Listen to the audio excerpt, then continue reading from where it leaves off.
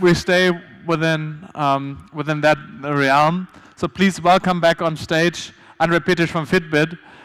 So as you've like had him talk earlier, I had to apologize for him because apparently we stole him 2 minutes on the timer and kicked him off stage a bit too early.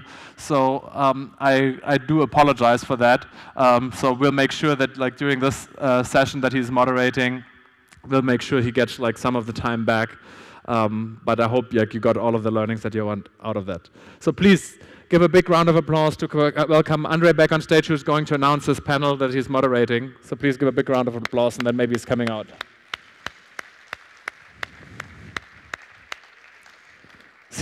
Seems he's paying me back by me stealing him 2 minutes. He's now just like making us wait for 2 minutes, it seems like. But I know that we had like some people to get like hooked up. So I hope we'll have that set up in a second. But while we're doing that, I want to, yeah, there we have him. Okay, Andrei, thank you very much. So, hello everybody.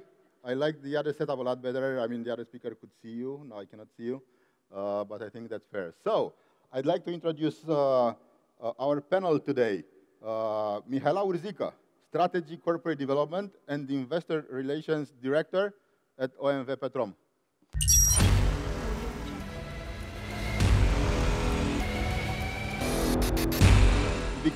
Victoria Albrecht, Managing Director at Springbok AI.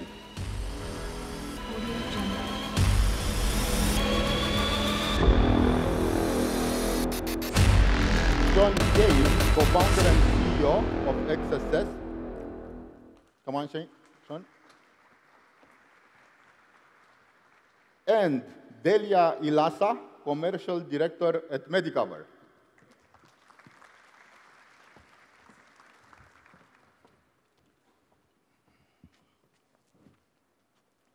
The theme today is how do big companies innovate and how do big companies work with startups to innovate and to, to bring their big corporate structure to a new place and to face the ever-changing landscape of the business today. I'm going to start with a question for the two big corporations that we have on stage. How do corporations innovate today? What is your preferred way of interacting with startups, and how do you do that? Thank you, Andrei, for the question. So I believe from a big corporations, the innovation capability is one of the most important these days. And I see it from three different perspectives. On all of them, collaboration with startups helps and may fundamentally create the differentiators that the company looks for. So the first one would be to be able to generate innovative output. So from the resources that we have, continuously transform them into skills and ideas in new products, new processes, new systems, ultimately for the benefit of the firm and the shareholders. The second one would be from the perspective of using the skills and the knowledge to be able to exploit at maximum and transform the existing technologies and being able to produce new ones.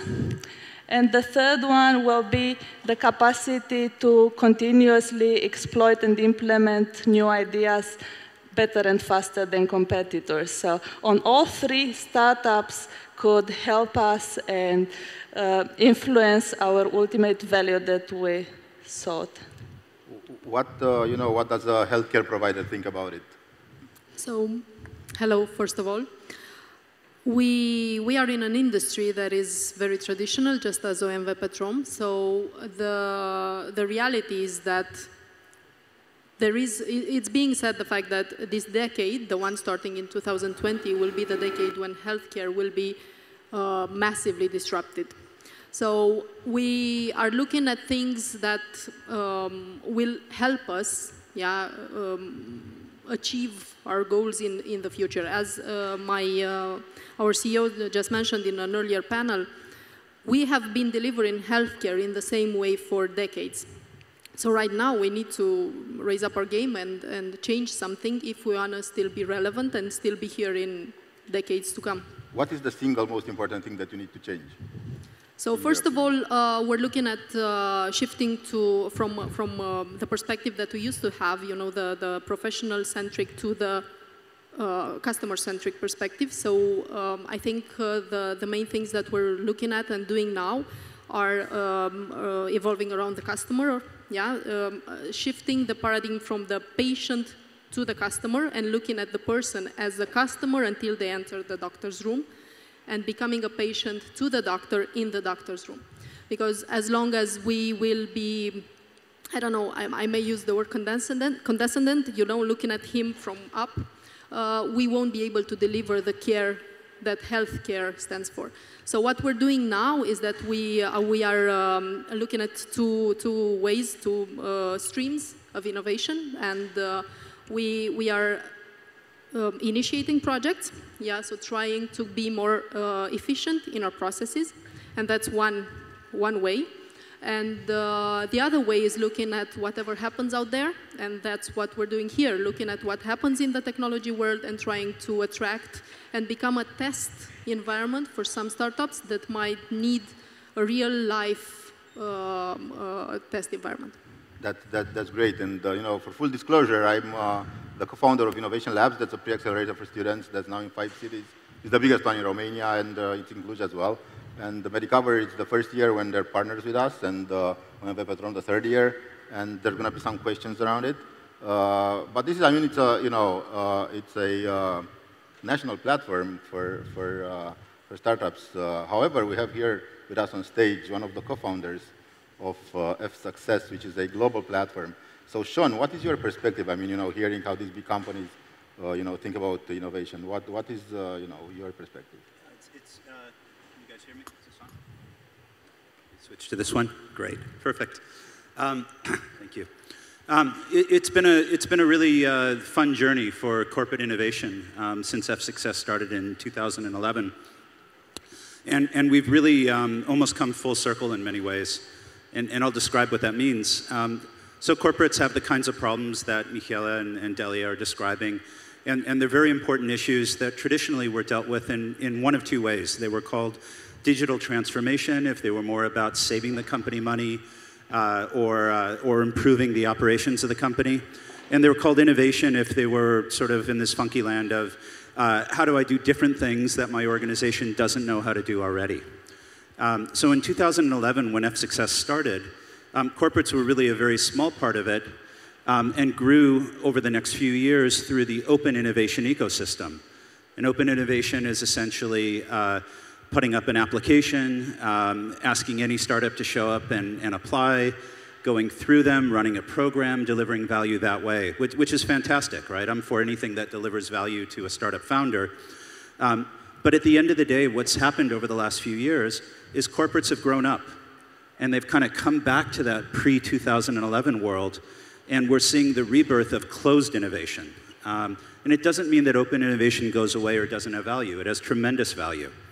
But if we look amongst the 4,000 corporates that use F-Success for corporate innovation, in addition to whatever open innovation they're doing, they're starting to double down on closed innovation and using things like scouting and needs platforms, and all these new methodologies are coming out that are really exciting about how you identify a need, even if you don't know what the need is, especially if it's at a business unit, because we're driving back further into the corporation with closed innovation.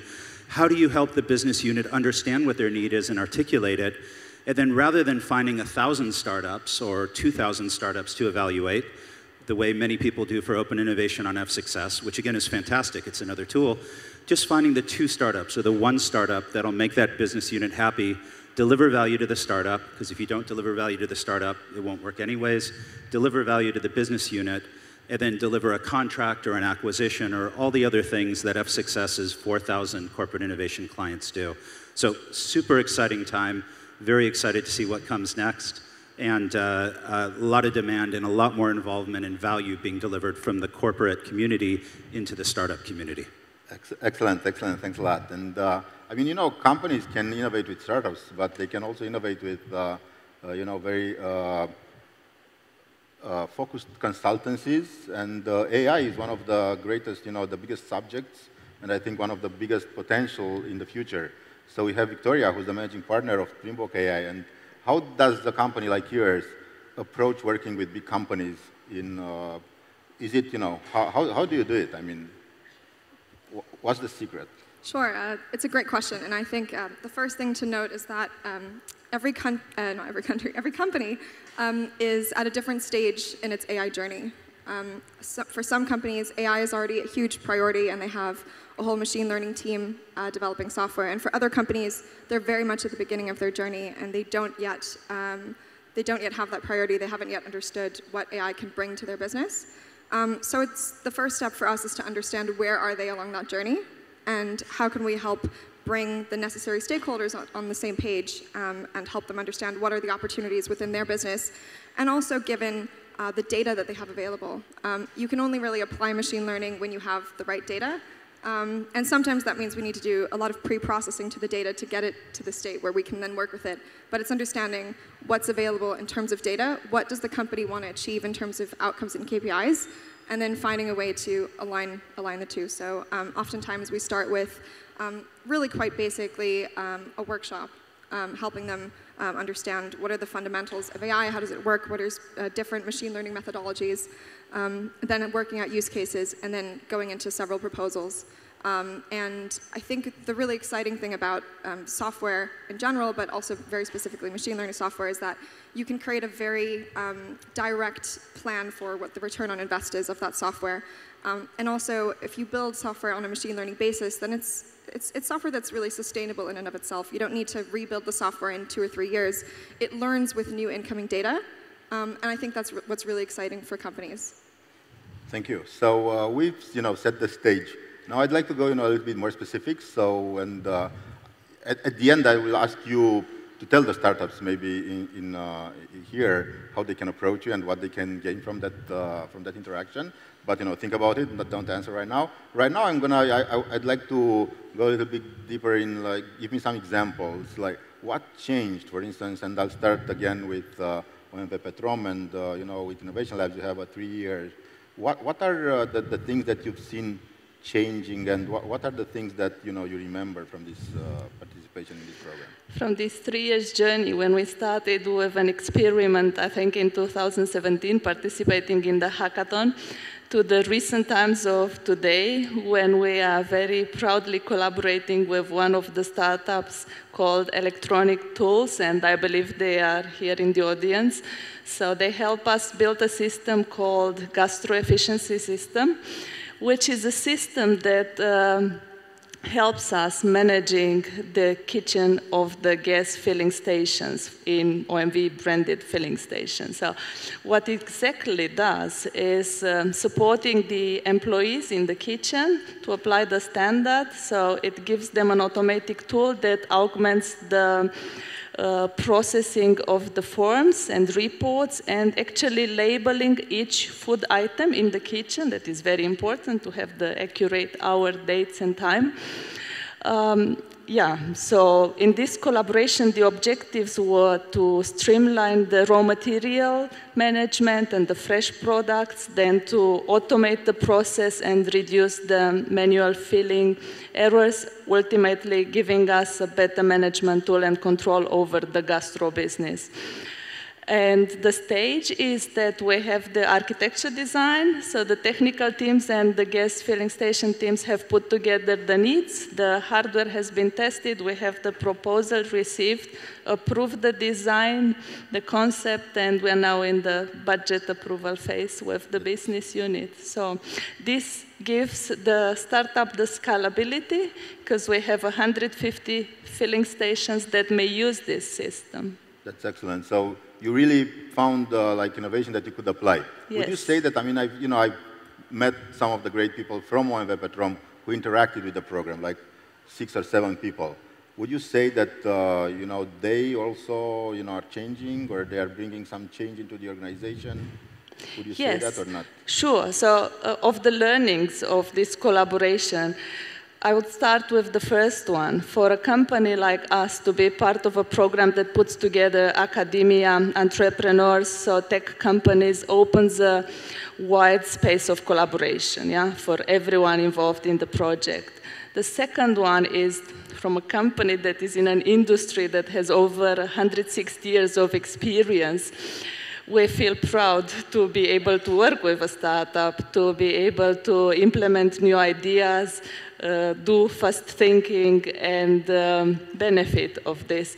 And we also took humbly the learnings that some due diligence processes need to be adjusted, because usually the startups do not have all the ISOs and multiple year background. So we also learned to be a bit more agile and flexible in our thinking. And people along have been on the journey of adjusting their mindset from this collaboration. So. And yeah, and turning over to Delia, I mean, I know it is the first year. Do you have, what are your personal takeaways from this program? I mean, you are in the jury and you saw. So first of all, I loved the experience. I was kind of familiar with what you did, but I was never involved in the process before. So for me, it was all a first. So I really enjoyed it as an individual. And just to pick it up from where you left, I think in order to have a viable product, in order to really have value from this kind of programs, you need to have a very determined sponsor. So within the company, within the large company, you need to have a leader, the leader, really sponsoring and taking on the idea and embracing it, because otherwise there is this gap, as I call it, between the expectations of the large company and the expectations of the startup. And putting them together, so the large company has processes and due diligence that is lengthy, that is time-consuming and resource-consuming, and is very often very difficult to understand for a startup, for a founder, for a young entrepreneur. So we really tried to get the mindset, and actually that's some of the value that we're looking in such a program. We really want to learn from them. So it's not all about the positioning where we, the big company, are the trendsetter or the one leading the process. We are learning from them. And within the program, we were amazed to see the ideas. Yeah, we did work and coached one of the teams. We also awarded in the demo day another team that is here, that I'm actually going to see later on in our booth. And we're trying to find ways to work, but we also took it further, because we do have in our booth a startup that is helping us launch the new service, which is Medicover Express. And we actually started working with them a few weeks ago, and we're already able to test the product. So that's something that in a large company is not very easy to find. And yeah, that's very beautiful. And when we stop learning from people who are younger than us, I think that we're history. So, but a lot of it, I mean, I'm pretty sure that not every startup that would knock at your door would get the door open. So one of the reasons that Innovation Labs exist is to put together and to create a little bit of trust between the big companies and small companies. So we have a lot of people who are looking at those startups and those people. How did you scale this? I mean, how did you scale the trust to the next level, where you have a platform that gives this trust? Yeah, absolutely. So we see all of the millions of transactions, if you will. And a transaction on of success could be a corporate acquiring a startup, which happens many times a year through what we do in corporate innovation, a corporate giving a contract, a corporate delivering a program, Techstars accepting people. Do you check their startups? Do you have So there's two stages of it, really. One is creating a community where the startup feels they have identity, and the corporate has identity. And at the end of the day, when you have identity, you have to have trust, because socially, you know that it's visible in some way, and you know each other. The counterparties are clear. It's you can't just ghost a startup or ghost a corporate without consequences. So the community is very important, and reputation is important, because these are repeated iterations of contacts people have. And the F-Success platform does that for millions of connections and applications and data transfers each year. The part that relates to closed innovation, which is what we've been spending a lot of time on, starts more with selfish benefit. So trust, I would argue, in this world of corporate innovation is based on what's in it for me. And I'd almost reverse the name of this panel almost, you know, what can startups deliver, what can corporates deliver to startups? Exactly. Because at the end of the day, if there's not something the startup can get out of it, which isn't a conversation or getting up on stage or any of those things, because a good, smart startup that's later stage, which are the only startups, by the way, that will scout now for corporates, because we don't believe there's benefit to the early stage ones, doesn't need those things. They need a contract. They need revenue. They want to get acquired. So what's the benefit to the startup? And then what's the benefit to the corporate? And I really enjoyed what Delia said, for example, because if there's not a stakeholder, if there's not someone in a business unit, which we're increasingly seeing in this stage of closed innovation, that can actually deliver that value and has been pre-vetted inside the organization to deliver that value, then the corporate can't say selfishly, I need this. This is going to do something for me.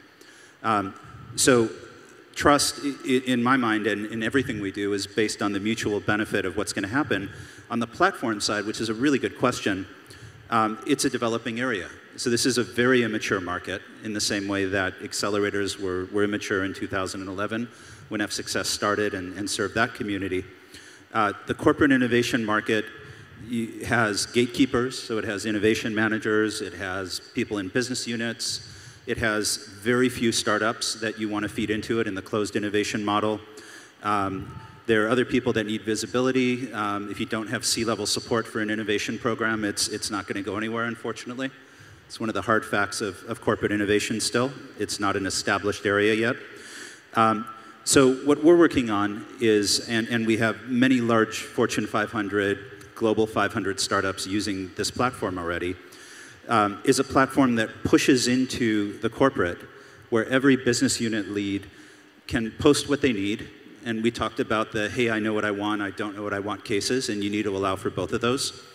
And expose it, and the people that are the gatekeepers, the people that are the innovation managers, can use that to build support amongst the different BUs to highlight success, to feed startups more easily into the organization. So we call it the Corporate Innovation Portal, and I believe there'll be a lot more innovation outside of F-Success as well, of other organizations that are delivering these things as we scale it and it becomes larger. We're already seeing the stress with many innovation managers and R&D leads, where we scale it beyond the human relationships that currently underlie most corporate innovation. Yeah, no, I think that, I mean, either you have people inside the corporations that are innovation managers, or you then have to have some sort of, you know, ambassador for innovation, or somebody who wants to take on, you know, that role anyway. So, but, you know, as you said, I mean, trust and reputation is very important. So how does, you know, how does Springbok AI, how did you approach, you know, being trustworthy? You know, how did you build up reputation? You were a startup at the beginning, right? I mean, now you're a reputable company. How did you do that? Sure. So yeah, it's a great question, and of course, every company, no matter how big, started small at some point and had to gain that trust over time. I think, to be honest, we were quite lucky in that our very first client was a German multinational company, Henkel. So they produce like the washing powder Persil or Loctite glue, if any of you guys like to glue stuff at home. Yeah, the relationship that we built with them was actually a trust relationship from the very beginning. And some people might be shaking their heads as to how the both sides ended up starting to work together, but we started working without the contract in place already, and they started paying us without the contract in place already. And you know, as I'm sure you guys are very well aware, sometimes corporate processes are just extremely slow.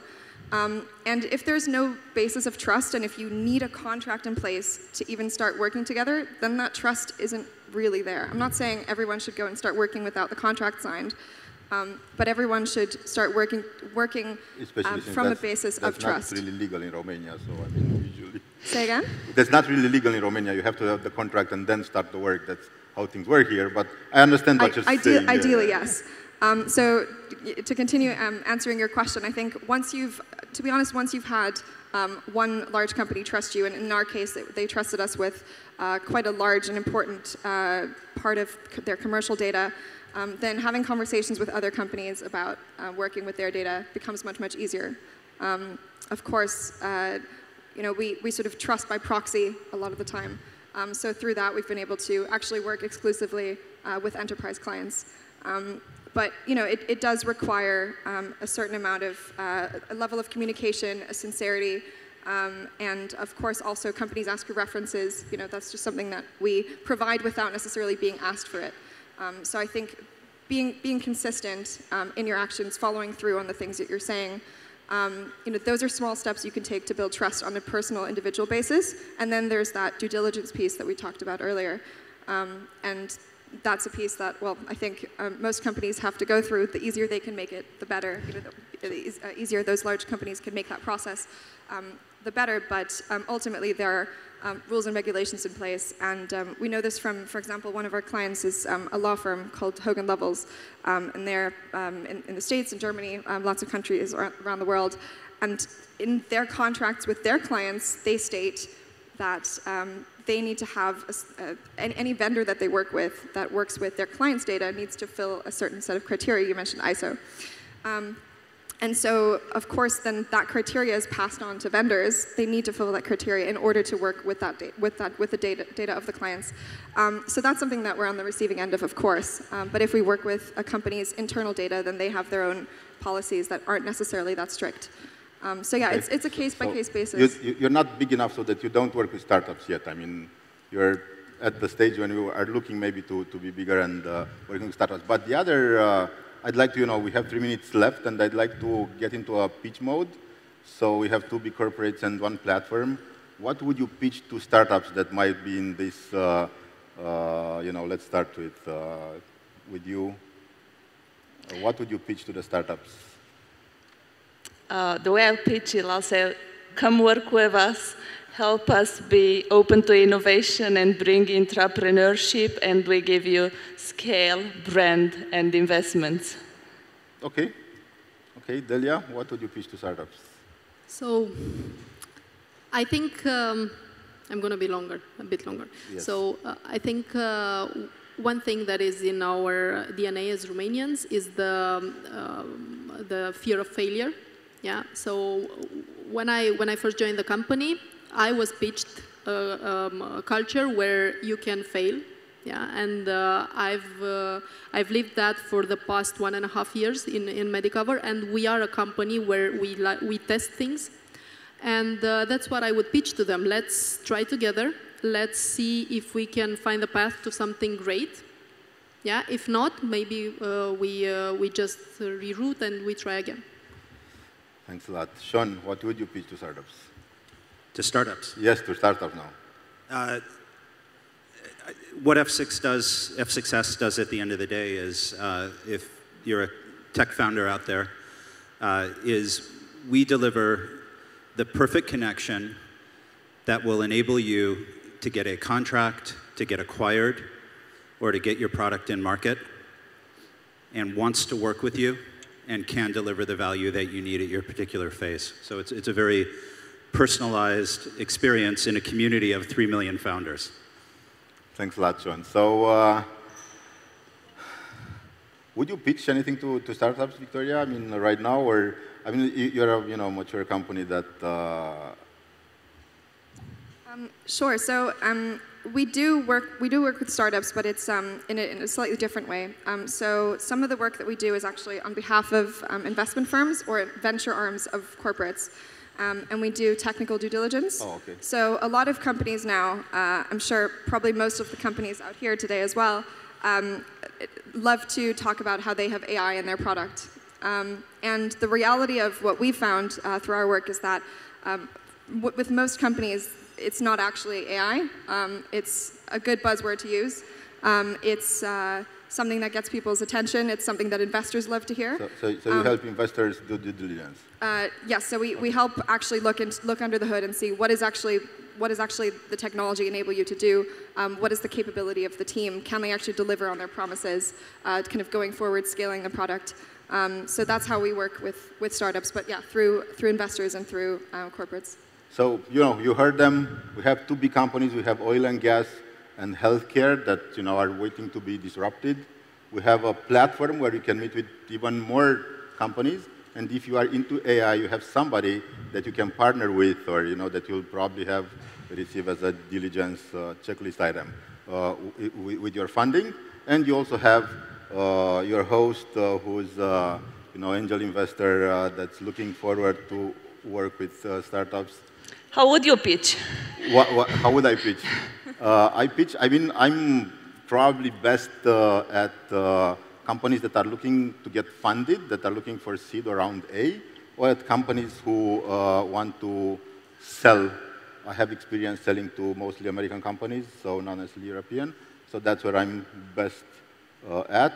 All the other parts with scaling and all of these things, of course, that I have some ideas, but I'd like to help where I'm best so that I can best utilize my time. And I also invite earlier stage startups to join innovation labs in Cluj or in Bucharest or wherever you are and meet with these companies here, and then why not scale globally, and then why not do AI. Thank you, everybody. Thanks to you all. Thank you very much. Thank you.